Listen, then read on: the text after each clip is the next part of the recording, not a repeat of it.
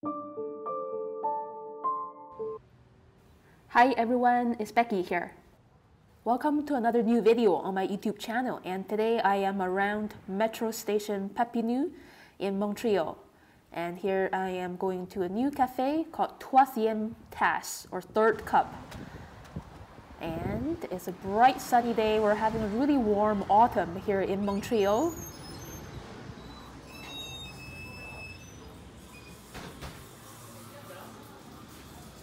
And I think this cafe opened about 2 or 3 years ago.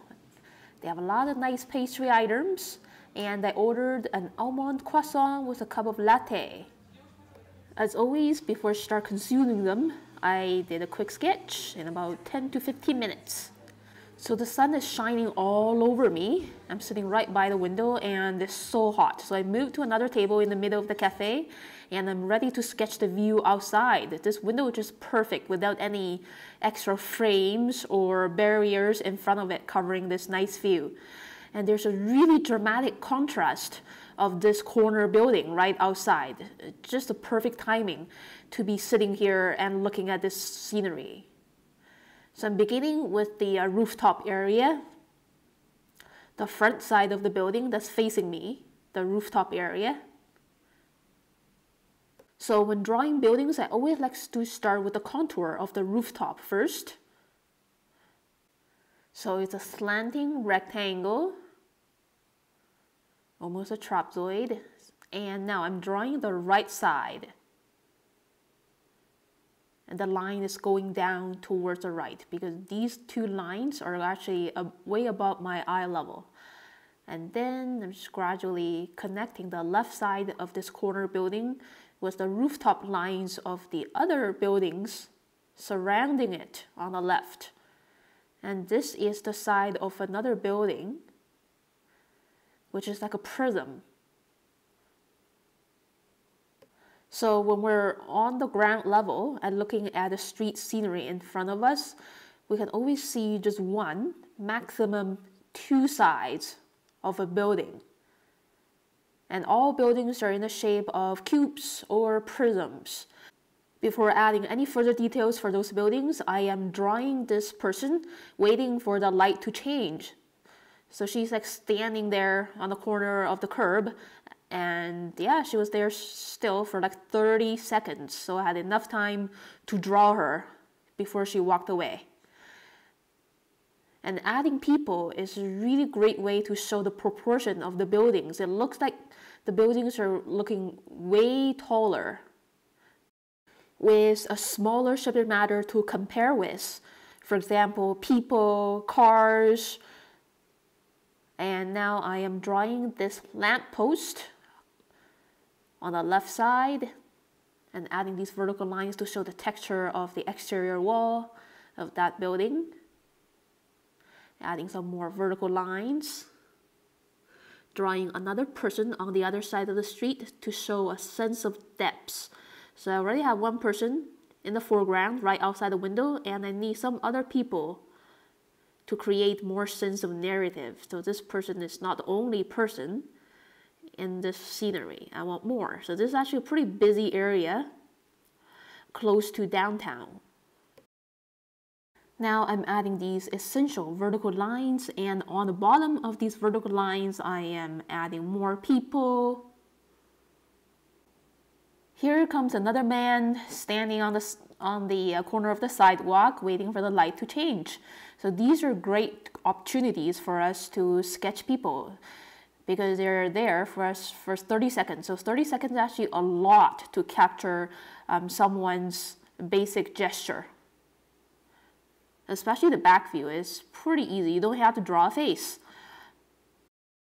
I love sketching on location because I am able to capture the movement of the city, especially these people. So these people are not walking through the space on a fixed moment at the same time. These people are captured across, let's say, 5 or 10 minutes or sometimes longer. So it's a very interesting fact about sketching on location that you're actually capturing multiple moments of the same scenery. And I'm truly observing the phenomenon in front of me. If I just take a photo, I'm not really seeing. I'm only trying to capture something with the help of technology. So this is the true human living experience, to be really slowing down and try to see these essential details, not all of the details, okay, only the essential details, and capture them with these lines and then later watercolors. So I think the most challenging fact between the beginner artist and the advanced artist is that it's about finding the essence of a scenery and not spending too much time and energy working on details that are not so important. So as you can see, I'm just focusing on these details such as windows that really defines the character of these buildings.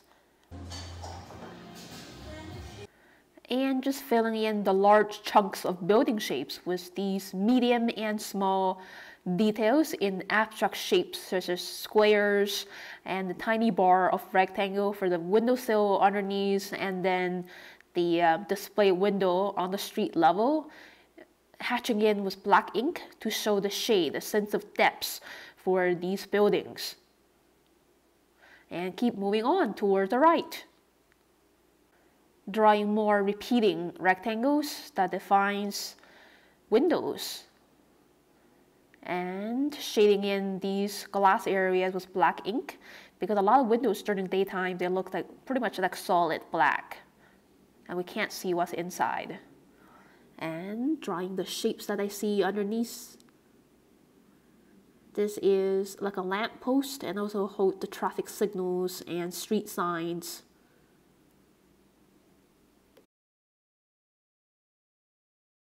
So other than drawing with lines, I'm also filling in some of the big and small shapes with solid black ink or hatching lines very quickly to give a sense of contrast. I know when we're looking at a street scenery, there always contains like a huge entanglement of different objects overlapping on top of one another. I'm really chill when I'm sketching because I don't give myself a really high expectation of including every single detail that's out there. I'm actually being very gentle to myself, just do all my best to draw all of the things that I see that captures my attention, but not everything that's out there. It's too much pressure. Here I'm drawing another person walking across the street very quickly. I don't really need to draw his legs because it's behind the croissant. So that's kind of like a cheating as an artist. It's fun to put the croissant and my cup of coffee in the foreground area, overlapping on top of the view outside the window. It's a really nice construction of a narrative of my afternoon sitting in a cafe and looking at this gorgeous view outside. And now I'm starting to add these bars. And this one is going down towards the right because the change of angles. This is the other side of this building, which is very much like a cube shape. Before finishing this stripe, I'm adding the traffic signal and other street signs on this pole, overlapping on the right side of this building. And after that, I'm ready to finish the stripe behind the pole. And this is the overall structure of this corner building, which is very much a cube. It's like a prism, a large prism on top of a smaller prism, roughly. As you can see, it's pretty clear now. And the rest of the details are going to be really easy because these shapes are very small and it's just easier to fill in.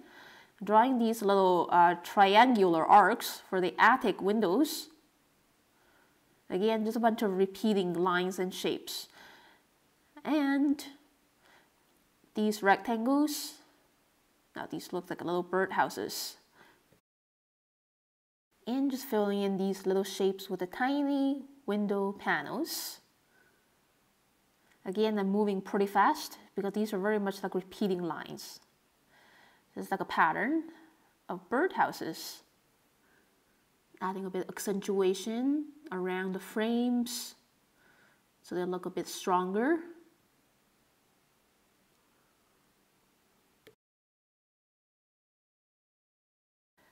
Making this line a little stronger to accentuate the structure of the rooftop frame.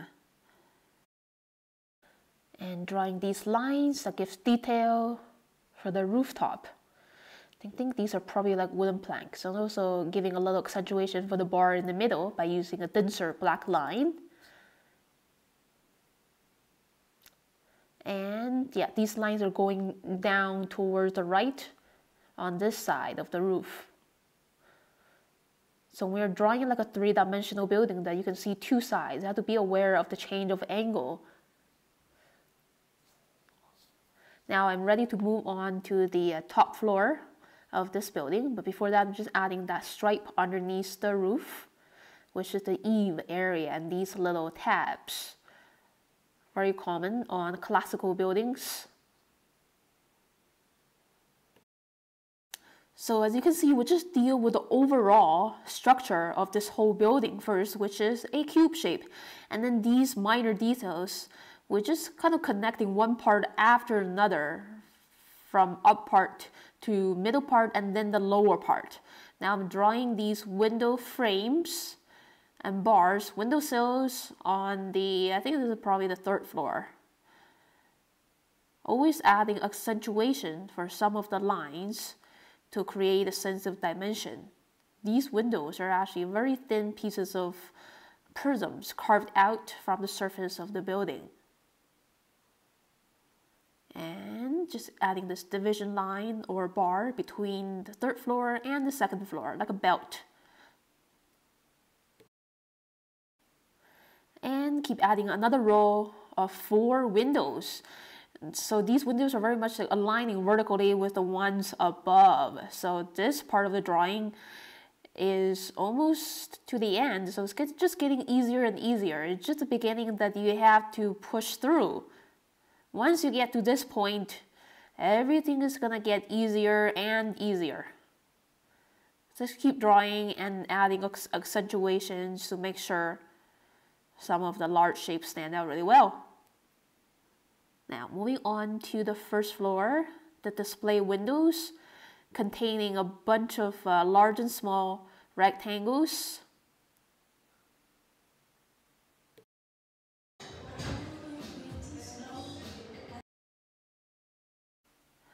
And when you're drawing buildings, don't worry about making perfectly straight lines. So as you can see here, none of my lines are perfectly straight, like mechanical. We are humans, and the lines we make is very much like handwriting that contains active human spirit that cannot be done with cameras or like digital drawing. I know when you're doing digital drawing, you could make perfect gradients of colors or like perfect straight lines. But in my personal view, a lot of digital drawing techniques, they may not be as lively as human-made lines on paper. And now working on the right-hand side of the building. Now these windows are like kind of slanting down towards the right because of the angle. And adding accentuation around the side of the window frame in upside-down L shapes. So the light comes from the left side, so the shaded area around the window frame is on the right-hand side mostly. And keep filling in the right side of the building with more window frames, little details. This part is very satisfying because I know where everything should be in relationship to the other lines and shapes and placement of other things around it. And drawing the bottom, the ground level of this building on the right. A lot of bars, display window frames, posters, and this is actually a little mural with letters.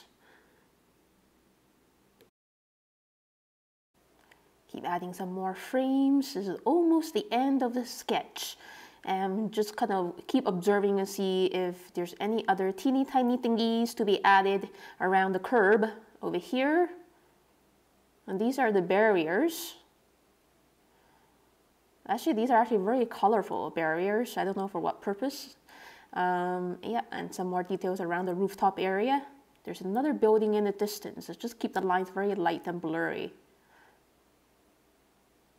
Some final lines to have like a solid base structure for the buildings. That's it. Here is the look of my finished sketch. It took me about 22 minutes or so to draw. So the drawing process that you just watched is 2 times faster than real life speed. Now it's time to move on to the watercolors. I can't wait to get this done. I'm starting with the sky, but wetting the sky area with clear water so the blue can spread out nice and smooth and in a translucent way. Grabbing a little cerulean blue and cobalt blue and a bit of green. I could feel a bit of turquoise in the middle of the sky. The sky is never just a singular kind of blue. It's never just cerulean blue or ultramarine blue only, especially on a sunny day. There, just spread it out and leaving little traces of brush marks to show the turbulence of air. And again, this painting process is 2 times faster than the real-time painting speed.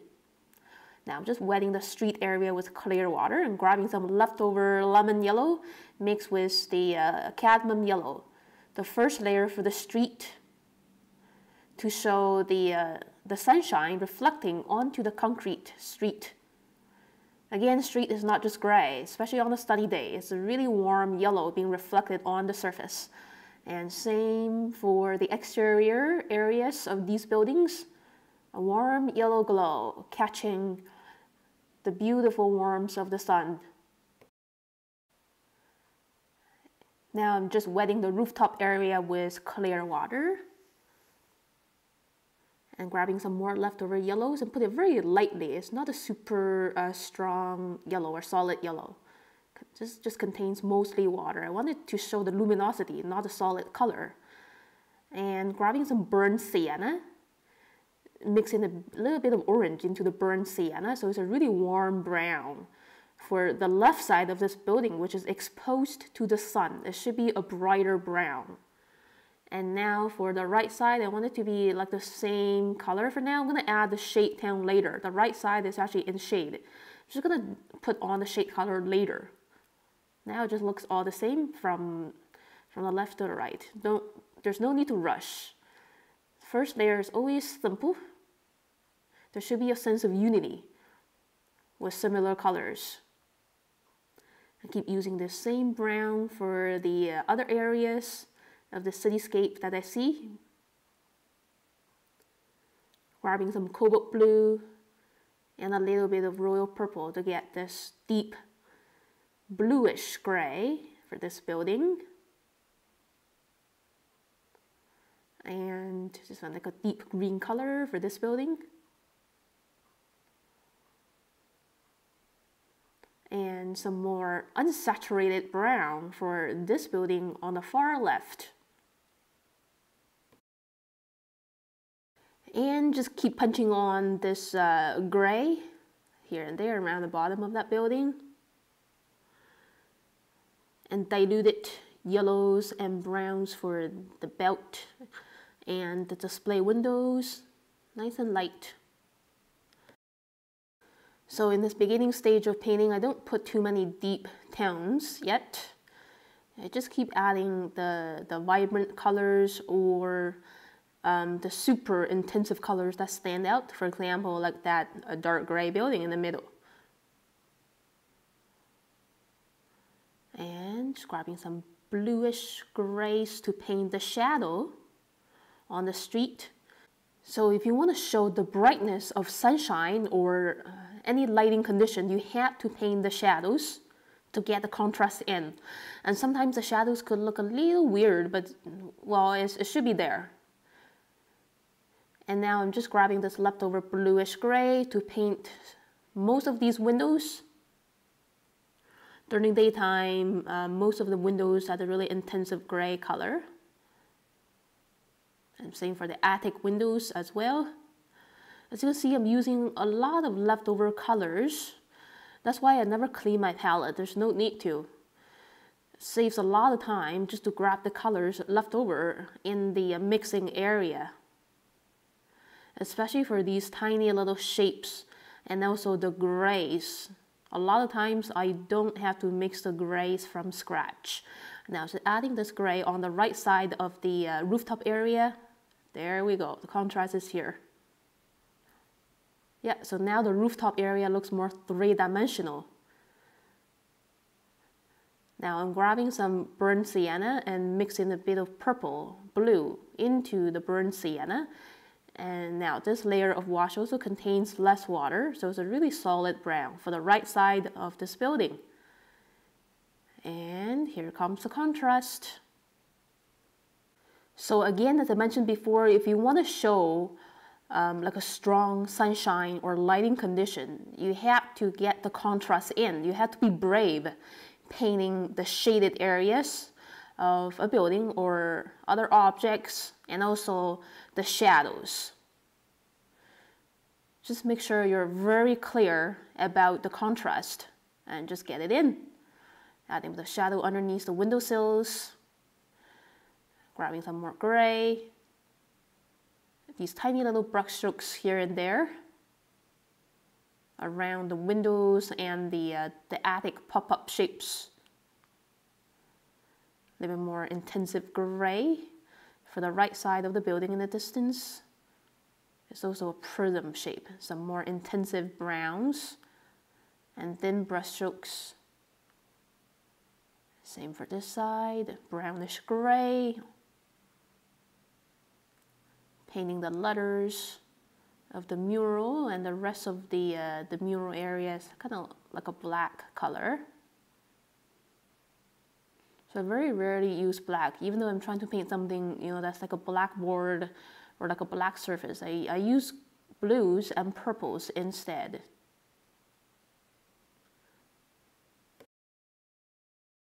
So now these display windows on the ground level is somewhat still flat. So now I'm adding some more intense tones containing less water. The bluish grays and the intense browns are left over in my palette.